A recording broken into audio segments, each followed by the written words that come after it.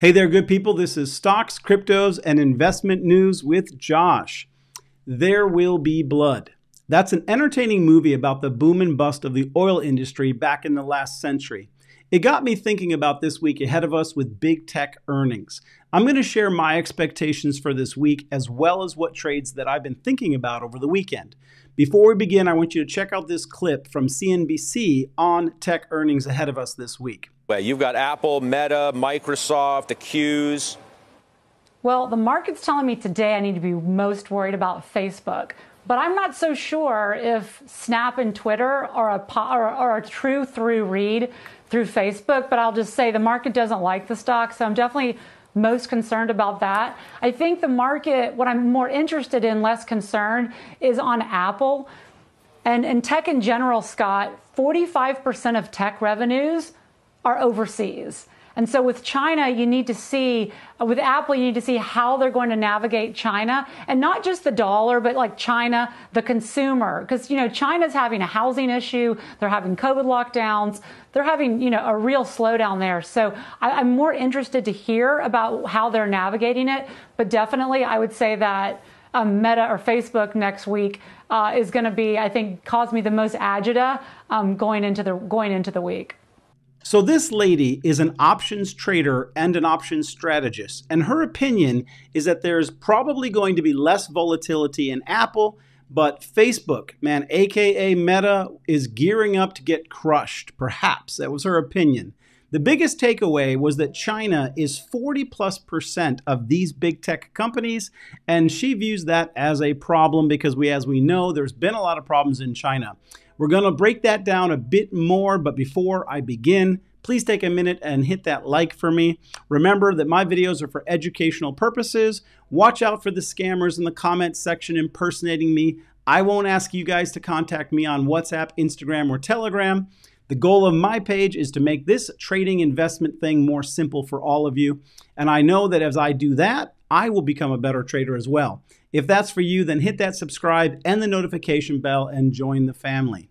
So the markets have gained about 10% since hitting lows on June 16th.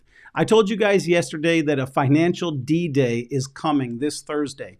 July 28th, we're going to get the release of the GDP report. The economists are expecting 1% or more.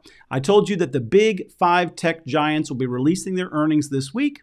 It's been the tech giants that have been propping up the market. And if they don't show good numbers, then watch out below. So the more I've been looking at the markets, the more I am not expecting good news. I think we're going to see that there's been a general pullback in advertising in the overall economy. U.S. companies are moving to cash. Think for a minute about that.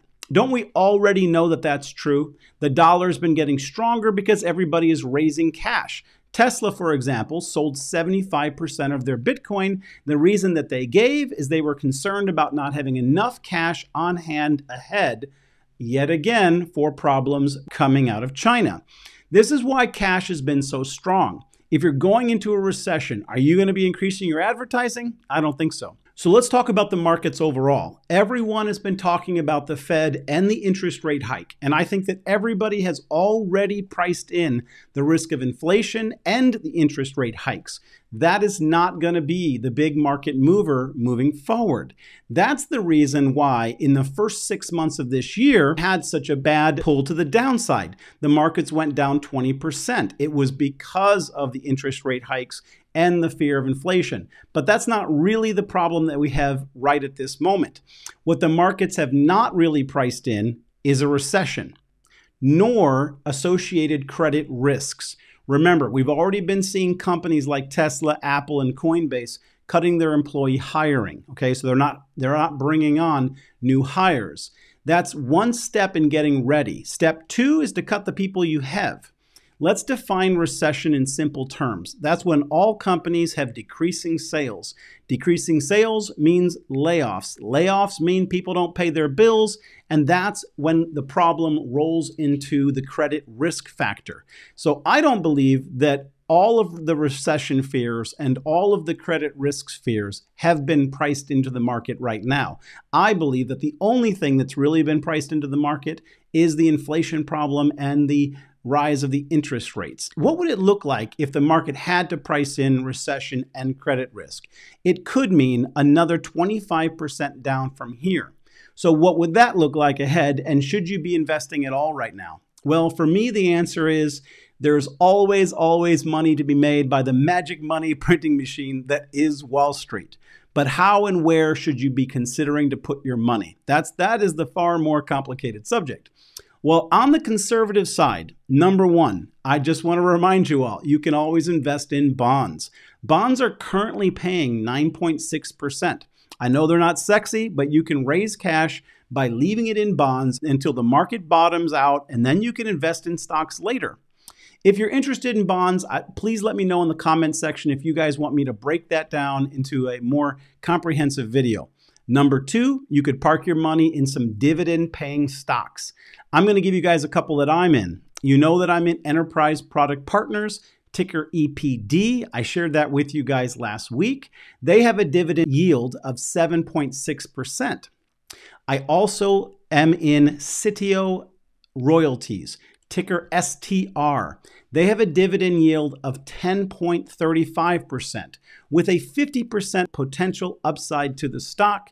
And one of my other favorites is New Star Energy, ticker NS, which has a dividend yield of 11.09% with an upside in the stock price of potentially 30%. And number three, you could hedge your investments with a short position using the SQQQ. Well, I told you guys yesterday about the video I did on the TQQQ and the SQQQ, too many Qs. What these are triple your money 3x leverage ETFs, okay? The TQQQ is the one that goes long on the NASDAQ. Going long means that you're expecting the NASDAQ to go up. So what I'm looking at right now, this next week, is the SQQQ, which is a triple your money 3x leveraged short position on the NASDAQ.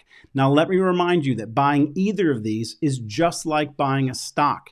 There's nothing special to it. It's not like shorting stock because you can't lose more than you have invested, and it's not like puts that can expire worthless in like 30 days sometimes. If you bought $1,000 of the TQQQ, you would have $2,000 right now, just in the time frame from when I made my last video about it to today. And moving forward, if the big tech is bearish the way that I am kind of viewing it might be, then we could turn right around this week and look to short big tech with the SQQQ if the earnings begin to come in bad. If you've never traded the QQQs, then I would only try with a small position to start, whatever you could afford to lose. I wouldn't take a position until we see how this week plays out. And remember, even if you're going to play with something like $100, you know that I wouldn't just dump in $100. I would initially break that up into at least 4 orders. I would place 4 $25 orders. And the reason why is it's just remarkable when you put some money into a stock in any kind of a play, the very minute that you invest money, you're getting a new set of eyes. I've always found this phenomenon amazing that, you can be really excited about an opportunity, but when you put in the money, all of a sudden, it's like you see it differently. You see the potential to the downside a bit more clearly. That's another reason why I love to break up my investments. I love to roll into them and roll out of them. All right, but we should have a pretty good idea by Thursday market close what to expect and where to take these positions. You can follow my trades and join my small account challenge. I'll leave a link in the top pinned comment for moomoo where I do my swing trading. They have the max 16 hours extended trading as well as the conditional order types that I need to get my trades right. They offered a chance at a bunch of free stock, but you have to put in at least $100 to get the 6 free stock that they're currently offering. If you don't want to miss out on my crypto and my stock picks, then hit that subscribe and the notification bell. And as always, I look forward to seeing you guys in the next video. Have a restful day. Bye-bye.